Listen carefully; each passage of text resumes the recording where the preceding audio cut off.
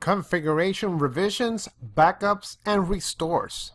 Okay everyone, in this video we're going to take a look at how to manage the Palo Alto configs. We want to make sure that we have a rollback in case we made a change that disruptive or actually broke some communication on your network.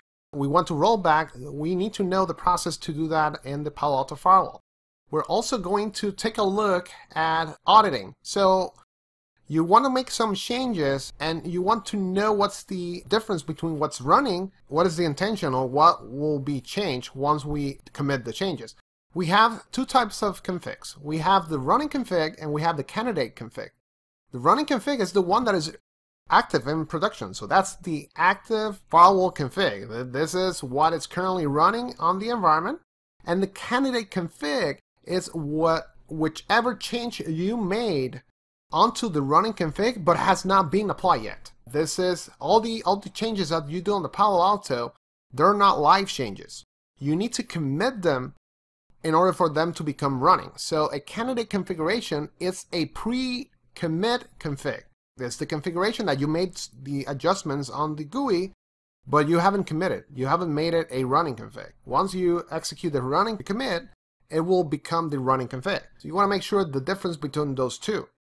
Auditing, on the actual commit window, we have the option to review what's going to be changed. Or for example, if someone logged in onto the Palo Alto, performed a change but did not commit it, and you see that you have some pending changes to be committed, you want to make sure that before you make any additional change, you checked what was modified, and that will definitely save you a trouble or an issue. If for some reason someone decided to eliminate something but it turned back, they didn't go didn't want to actually execute that change, but they did not uncommitted or revert the changes. If you apply or commit, you're actually applying whatever someone else left behind that they did not commit. So you want to make sure that you understand how to do an audit before you go ahead and implement any future changes. And then obviously the backups, that should be mandatory. You're performing the full backups, or you can also save local config snapshots. So there's ways to save snapshots. You can save a named snapshot, meaning that you can put a name and it's going to be a custom labeled snapshot or config file, or you can just save the running snapshot or the current config as a snapshot. Every time that you commit, it will add a snapshot to the config database. So we're going to take a look at that. And also we're going to take a look at restoring a backup. So you have a backup file, or you have a snapshot that you want to revert back to in case you did something and you did an oops. Everyone does that.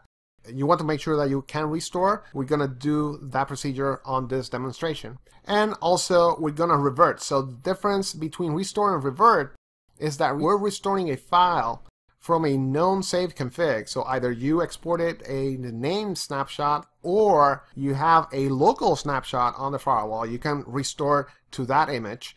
Revert means that whatever I did on the Palo Alto that became the candidate config that we're just pending for it to be committed, we decided we no longer want to go with that change. We can revert that and the Palo Alto will not have anything pending to be committed, and you save a future issue. If someone decides to log in and perform another commit and they didn't realize there was something pending, they can break stuff and we have no idea what happened because someone else decided not to revert whatever they were intending to config. So this is also very important. So let's go ahead and review all this. And after this, you should have a very, very detailed idea of how do you manage the configs on your Palo Alto firewall.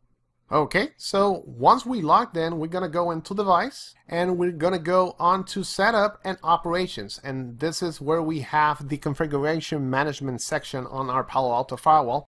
We have the revert, which we can revert to either a saved config, or we can revert to the previous running config. And I'm going to show you the difference between those two. So say for example, we went onto policies and let's take this example. So we have some NAT rules and we decided we no longer need this one. We go ahead and click delete.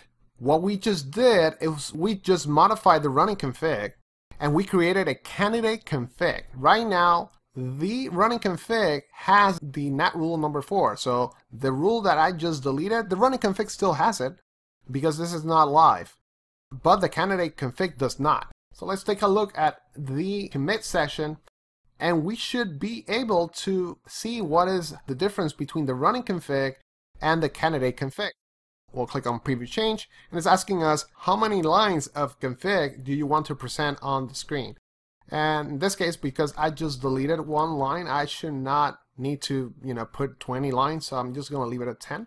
And so what you can see here is what we were discussing. We have the running config, which is the active config, and the candidate config is the configuration that once we hit commit, it will modify the session that you see here colored or highlighted. If we can see right here, we have a legend, so anything that will be added, in case I will add a new object, I will see this in green. So it will show highlighted in green on the candidate config because we're adding it to the running config. This is already on the running config, and because we're deleting it on the candidate config, you're not going to see anything once we hit commit. So we're removing all this information from the running config.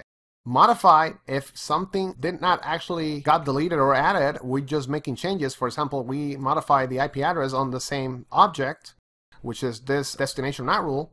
You're going to see a modify. You're going to see from this address label or highlighted in yellow to the new configuration in the candidate side. Because we just deleted that destination NAT not long ago, we see before running config, destination NAT, and then after candidate config, we don't have anything. So you are going to see what you're going to actually impact. So you got to make sure that you take a look at this before you apply a commit that you don't know why it was pending. So you can tell that it was pending because this actually got enabled. So if there's no pending changes to be committed, you're going to see this grayed out and you cannot click it. Once there's a pending commit change, you're going to see this enable. So you want to make sure that you do a preview change and confirm that you're sure that you want to apply those changes.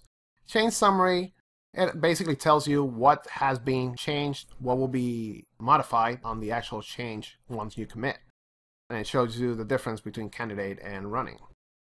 And finally, validate commit, what it's going to say is going to check if it's valid.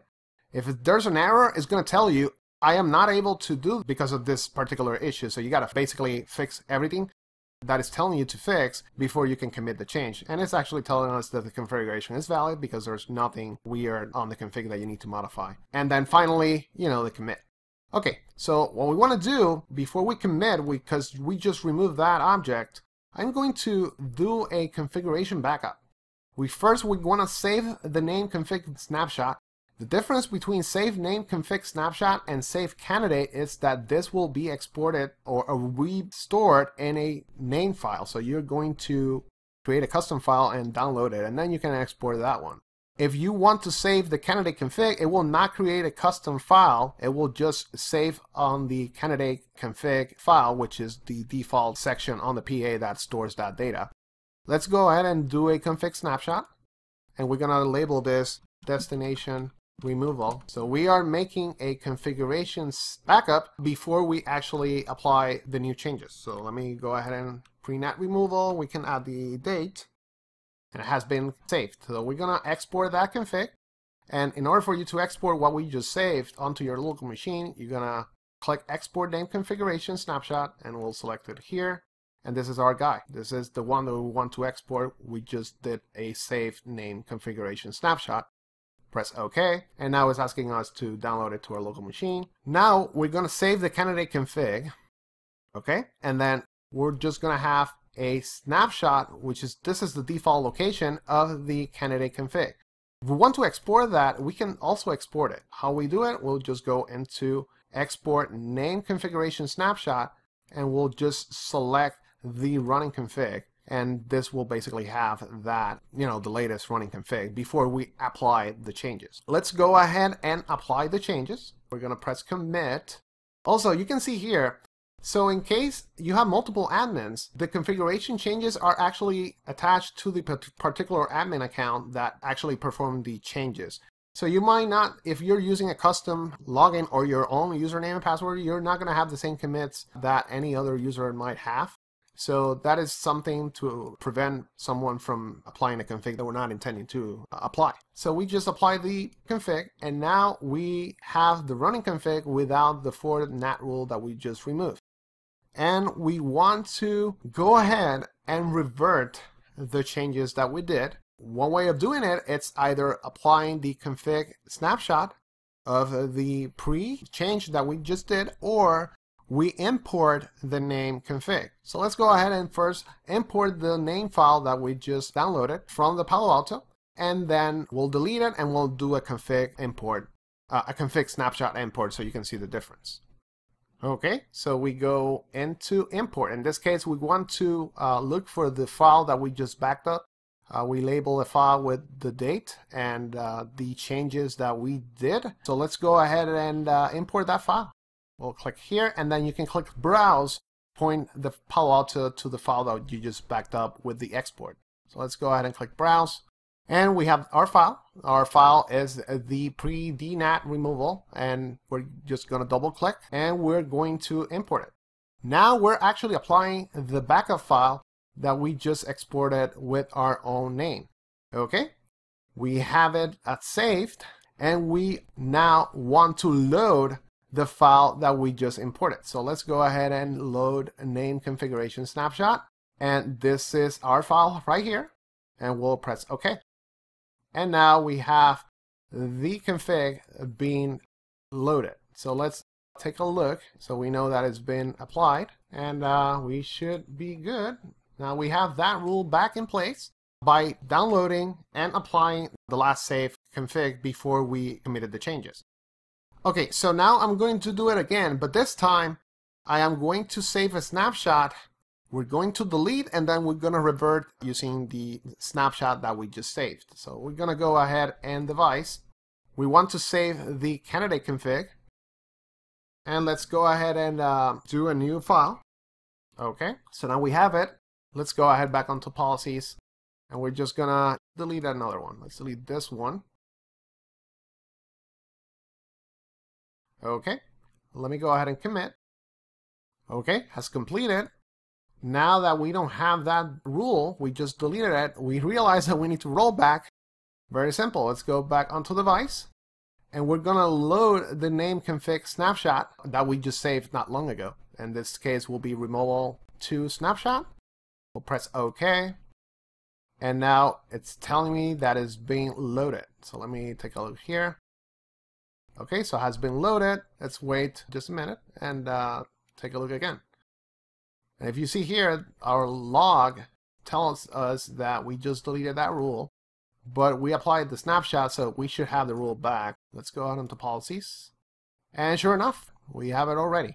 So that is how you make sure that if you need to roll back, you have a process in place and you understand how to work with configurations on your Palo Alto firewall.